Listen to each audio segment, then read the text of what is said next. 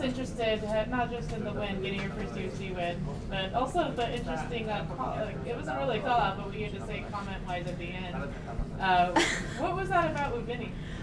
Vinny's one of my teammates. I talked to Vinny a lot at the gym. He's one of my coaches on The Ultimate Fighter, and he had told me multiple times that he didn't want to corner against me after he cornered against me with Roxanne, and he told me like 4 times he wasn't going to corner against me with Jamie because Jamie had asked him to corner, and he told Eric Nixick, one of my main coaches, one of his main cornermen, that he wasn't going to corner against me, and none of us knew until we showed up and saw him getting off the bus. So I thought it was just a real shady move of him not to like at least show us a message yesterday. Like obviously he knew. If he would have shot us a message, honestly, I wouldn't have cared as much. But like the fact that like I showed up and saw him getting off the bus, and I was like, "Is that Vinny?" And then it was, and so I don't know. I just think it's a dick move. You're there during all my hard sparring. You're there during my training. Like you obviously know my game plan. Like how are you supposed to corner a fighter and not tell them what I'm planning on doing? You know. So I don't know. I just thought it was shady of him, and so I was pretty excited to tell him to fuck off afterwards. Do you expect Vinny to apologize? No, because I went over there and he didn't even say anything. He's like, "She's one of my students," and it's like, she may be one of your purple belts, but she lives in California and you live here. You train with me every single day. So I don't know. I just think I think he's a little bitch. Well, how about the first win of your career here in the UFC? How did that feel? It feels so good. I'm just so excited to prove to everybody that I belong here. I know I haven't had the best showing in the past. I felt really good going into my fight with Jillian. I got caught in something sneaky.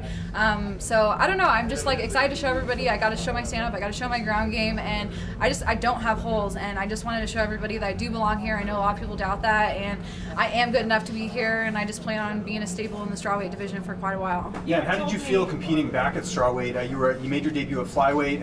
Strawweight is your natural weight class.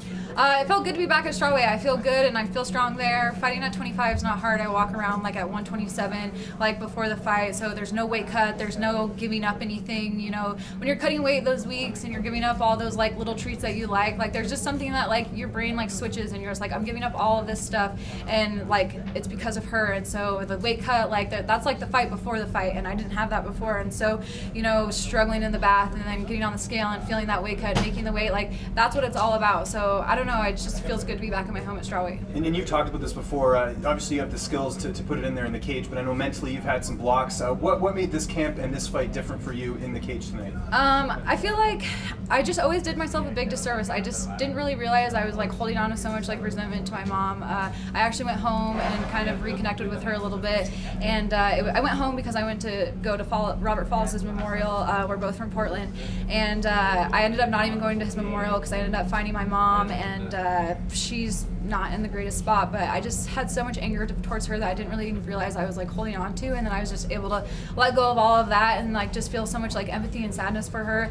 And I just feel like that like really helped me grow from that. I just like was able to like realize all this stuff, and that I was just like the person at my own demise. Like it was just all in my head, just overthinking everything that like just didn't matter, and just fighting another girl for 3 rounds from another gym, and I would just think about all of this stuff that just didn't matter. And I know no girl I'm ever gonna fight has been through the stuff that I've been through, and so I just know like I do belong there, and I just need to show everybody that I am a fighter. I've been a fighter my whole life.